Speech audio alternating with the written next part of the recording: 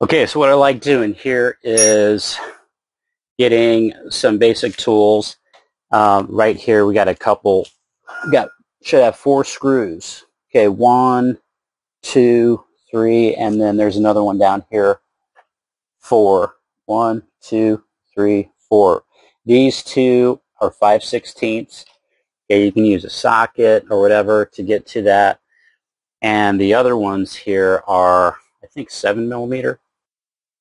Okay, so what I'll be using here is a 5/16, 7 millimeter, and this is kind of a reamer, but what I'm using it for is to plug up the fuel line.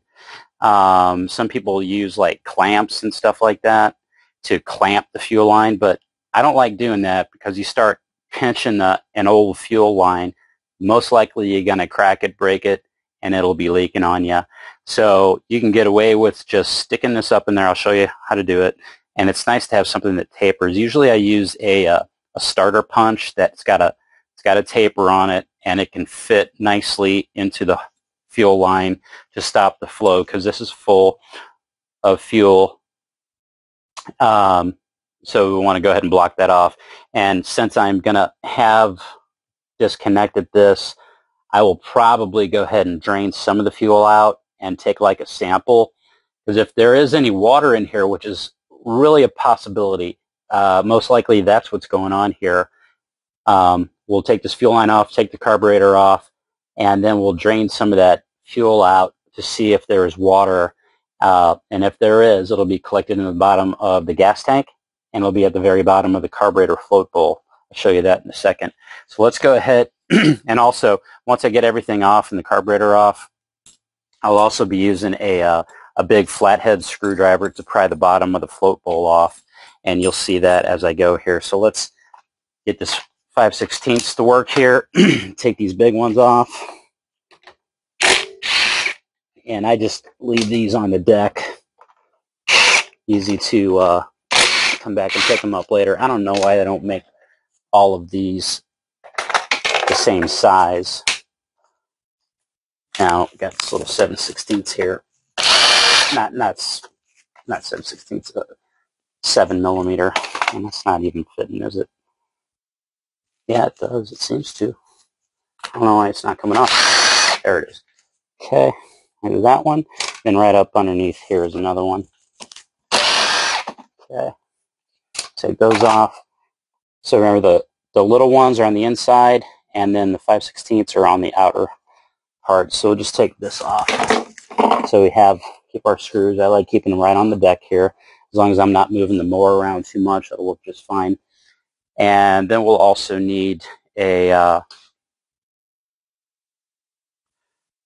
some type of pliers to get down here, and we're going to take off the clamp that's right here on the fuel line.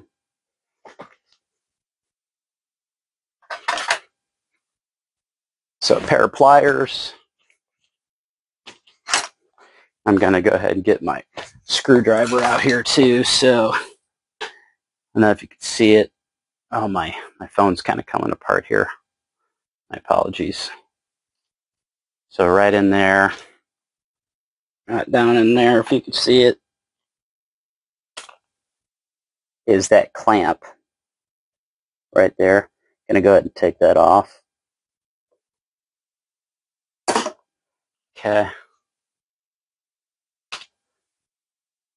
And then we'll go ahead and grab that fuel line. I try to grab it right around where it connects onto the carburetor and give it a couple tugs. If it really doesn't want to come off, okay, now some fuel's coming out.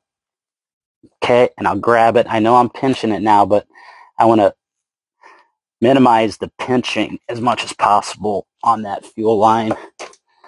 And so I got it, and then I'm going to grab my reamer tool here, stick it in there, and try to keep it from, push it in there like that. And this is just going to keep you from messing with the, I'm sorry about that, got it out of the picture. So I just stuck that in there, the pointy end of it. I'd really rather use my my punch, okay? And then you're going to go ahead and pull that straight off, and now this connection for the governor arm is going to come off, and you got it, okay? And that's it. Now there is a Teflon piece and an O-ring. The O-ring is closest to me right now on this intake manifold. That's the O-ring. And then here's the Teflon piece. And this goes back in. We're going to set that right in here. O-ring first. And then the Teflon piece. And I'm going to go ahead and this is draining fuel out. And it looks like there might be a little water in there. I don't want to dump it out just yet. I'm going to set this down. For now, I don't want to dump out the fuel. Okay, and I'm going to come back out here. So I got the carburetor up here now. I dumped out a little fuel, but I'm going to go grab a jar and dump this fuel out. Okay, I'll show you something here real quick. When I took that carb off, some of the fuel spilled down by that hose right there, and the gas itself has evaporated, but if you look real close, you can see what's still shiny there. That's water that'll be left over. So that water, that means there's water in that carburetor, and most likely there's some water in the gas tank as well. So we're going to check that out real quick.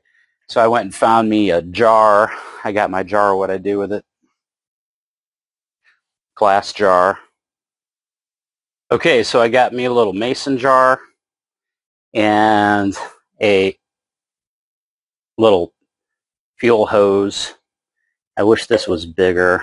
I can't find my big one that I had. Like it to be able to fit over, and it doesn't look like this one's going to fit over. Find a different one. Okay, well, so I got this. It's just a chunk of garden hose, so I can stick it over this fuel line right here, and we're going to drain out that some of the gas, at least the stuff that's in the very bottom, and that'll get the water out if there's any in there. And so with this glass jar, what you can do is check and see. You're going to dump out this fuel out of here. Take the carburetor and dump it out. And then we're going to check and see if it looks like there's any water in there. We'll eventually be taking this apart, but right now we're going to check and see if it looks like it's got some water in there. Takes just a second to get it all out. Shake it around, get it all out of there. And now, once we have it in the glass jar, it's going to be easy to see if there's water contamination in the gasoline. So here's the gas, and you can just put it kind of sideways like this. It's kind of hard to see by this angle, but I can tell that there is water in there. Do you see that line going across the bottom there? That's water that's just in the carburetor. See that? So at the very bottom there's a little bit of water at the bottom. Okay, so what we'll do is dump this out. Okay, now we're going to go for getting the water, if there is any, out of the fuel tank.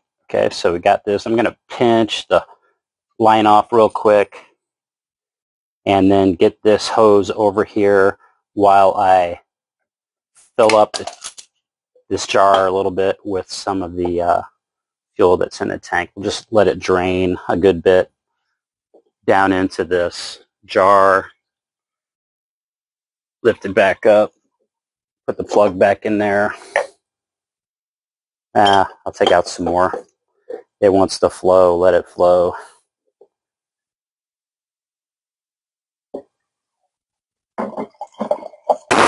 Okay. I tried to avoid pinching that fuel line But here we could see, yeah, this gas is contaminated, and that may just be the main issue. Okay, so it looks like we probably got any water that was in the tank should have been at the bottom, and we just drained that out. See that at the very bottom? Okay, so what I do is I'll just put this right back in to the tank. So I'll just let this sit for about an hour and let it settle. Okay, so that's that. I think we got the water out of there. That's good. And what we can do now is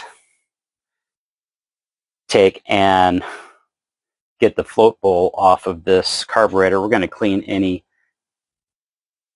water out of this thing. And this is another 7mm. Get the bottom of this carburetor off the float bowl. I'll put these on that engine deck real quick.